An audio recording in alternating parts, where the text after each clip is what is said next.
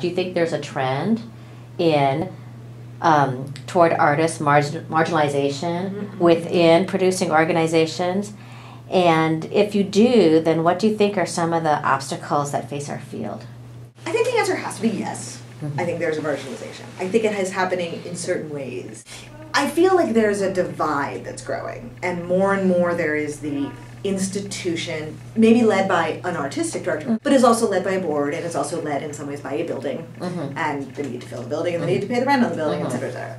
And in that scenario, I do feel like the artist is sometimes marginalized. For me, it's more about longevity. It's not about how do I get money for this season. It's how do I maintain, it's how do I create an environment where people can afford to stay for 40 years. I think the biggest danger for theater companies is that they stay artist-driven theaters, where the art is what's driving the theater rather than marketing is driving the theater.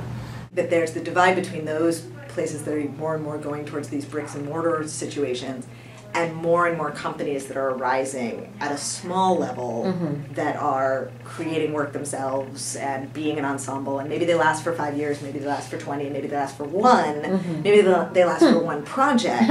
There's more and more of that bubbling up as the institutions are not necessarily supporting the artist's creativity in the same way.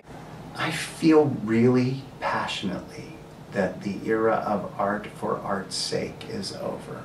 Is institution really the goal that we should have as artists, an institution building? There's a certain point where you become an institution, and you have to be careful that your focus and your raison d'etre is not just to keep that institution alive for the sake of employing the staff and keeping everybody working, but it's to fulfill your artistic mission. If we're community partners with the people around us, then that's my one great wish for us as a field, is that we'll understand the way that we connect to people as opposed to thinking about ourselves as, lofty. Great. I think that's a great place to end. Thanks. Congratulations on your growth. Yeah. Congratulations. Really awesome. Amazing. Thanks, guys. Right now, how do you define company membership? Company is a council of people who look to one another to keep the company in check, to make sure that we're all working at the top of our creative and intellectual intelligence. I think first and foremost, it means an elevated collaboration. It takes a kind of intelligence to evolve and to question and to grow and to make provocative theater. Historically, it's always meant that we aspired to transparency and honesty with each other. It's always felt like family, I think.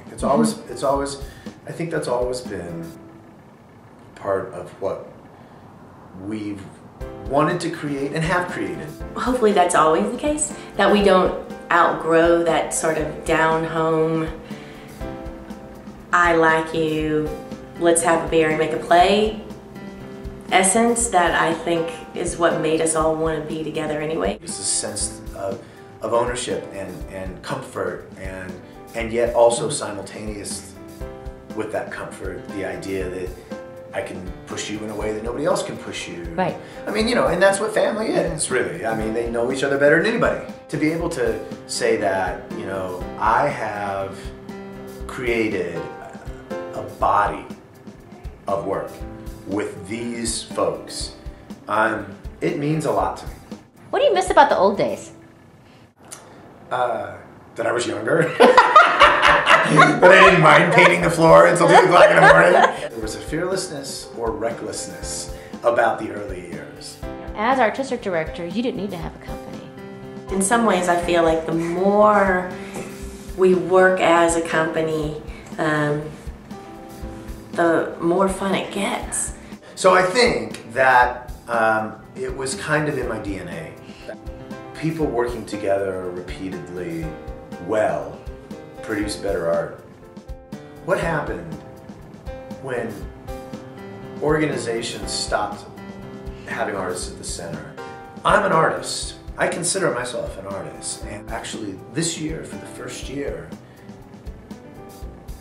in a long time, I felt like an artist again, and not an administrator or a producer. And I wish the same for you as a director, or for company members as actors or designers, to feel vital and present in an organization. I don't know why we're doing what we do if we can't figure out how to make that happen. So we have a company. We've always had a company because somehow we've collectively intuited that artists should be at the center of the organization. And even though we've kind of been successful to varying degrees of keeping the artist at the center, that's why I think we still have a company. And this is what I hope we're able to kind of improve the model